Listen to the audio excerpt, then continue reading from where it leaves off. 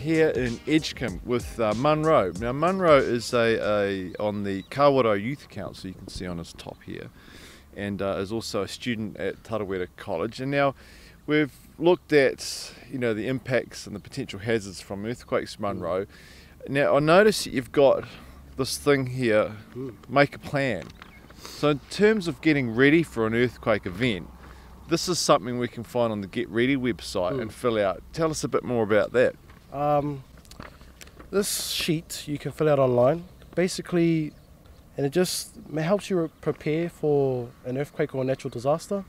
So things like fixing large shelves or fixing your TV to something so it doesn't topple over, or making sure that you have enough water or food. So yeah, this sheet of paper you can do online, and you'll get a copy like this, and you can stick it up on your house, and you can refer it back to it to see what you need or if you can do something better. So yeah, it's a really good thing to go through with your whānau to make sure that everybody knows what you can do in with those different impacts. So for instance, you talked about food and water.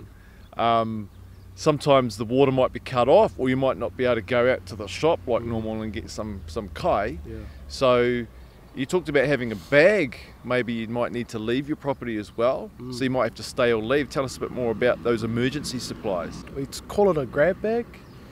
Basically, you put some supplies away in a bag, and if you need to exit your home for whatever reason, you can just take that bag full of whatever supplies you need, and it gives you enough to keep going for about 3 days. And sometimes, of course, you have to stay at home, so you're going to need to make sure you've got some supplies to stay in your house for a few days as well.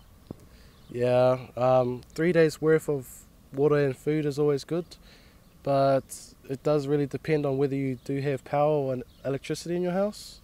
So in that case, you're going to need some alternative ways of cooking if you can't put the oven on and that sort of thing. Yeah, maybe the barbecue. We don't like to think about these hazards like an earthquake happening, but they are a possibility. So what sort of message would you like to sort of say to young people who are maybe not really thinking about these sorts of things, about preparedness? For the young people out there, I don't think it's on your mind. I think you've got a lot of other stuff going on in your life, but it is something to take into consideration.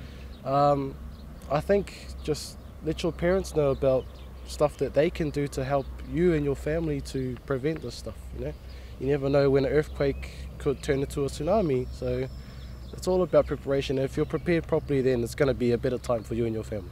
Yeah, and practicing those important actions like we've talked about already, but that drop cover, hold long, strong, get gone, also really important.